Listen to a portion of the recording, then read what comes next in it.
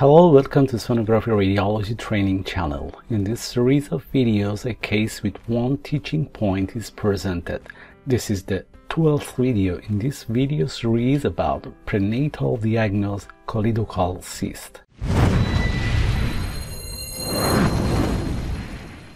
A 29-year-old pregnant woman in third pregnancy referred for fetus ultrasound at 35 weeks of gestation to evaluate fetal growth. The fetal growth was normal and we didn't find any major abnormality, but we found a saccular cystic structure outside the liver. This cystic structure was connected to a tubular echo-free structure also, and color Doppler study revealed that it's not a vascular lesion and is located in front of the portal vein and is connected to this tubular structure that it's common bile duct. In this ultrasound clip, we found that saccular cystic structure is connected to common bile duct, and at the distal end of CBD, we found a echogenic line represent a choledochal stone.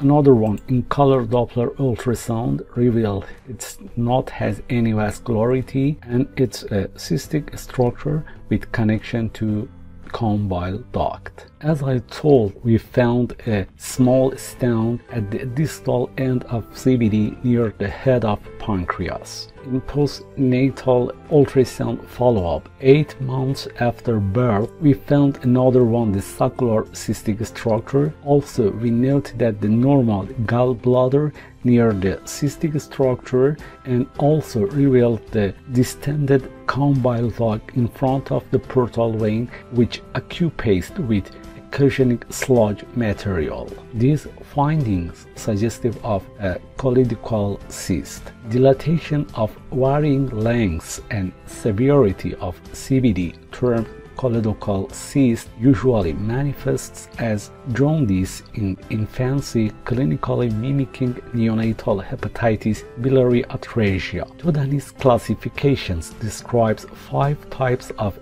choledocal cyst. In this case presentation, I don't decide to present complete explanation about these types of choledocal cyst, but our patient was the type 1. Type 1 cylindrical or saccular dilatation of the common bile duct is most common type, about 80 to 90%, and thought to be caused by an abnormal insertion of the CBD into the pancreatic duct, forming a common channel and facilitating reflux of enzyme into the CBD with consequent inflammation. Some references divided type 1 of choledocal cyst into 3 subgroups. Type 1A, a cystic dilatation of the CBD, type 1B, a focal dilatation of the CBD, and type 1C, a fusiform dilatation of both common hepatic duct and CBD. Our patient was type 1B, means a focal segmental dilatation of CBD. 2 rare but well-documented causes of bile duct dilatation or choledocal cyst in the newborn are localized atresia of CBD and multiple intestinal atresias in which the CBD empties into a blind patch of bowel. Prenatal diagnosis is usually made between 15 and 37 weeks of gestation with an average gestational age of 20 weeks in a study of 10 cases.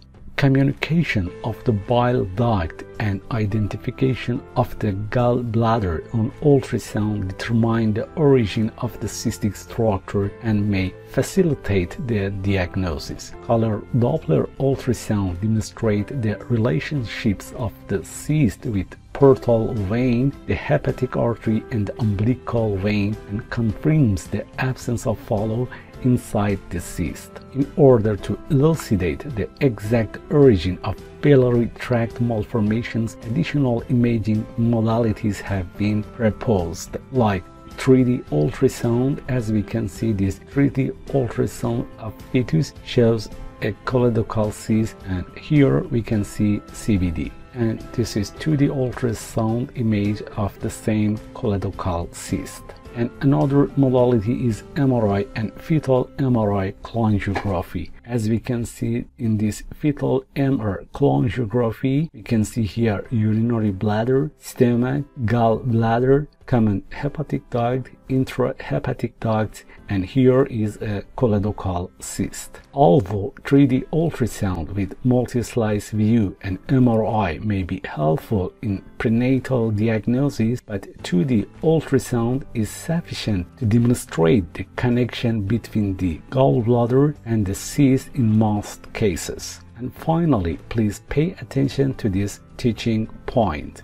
One should always keep in mind that choledochal cyst is frequently associated with other biliary malformations such as ductal stenosis and Caroli disease. Therefore, postnatal follow-up is mandatory. Now, I suggest 2 others of my videos that are close to this video in terms of matter. Thank you for your attention.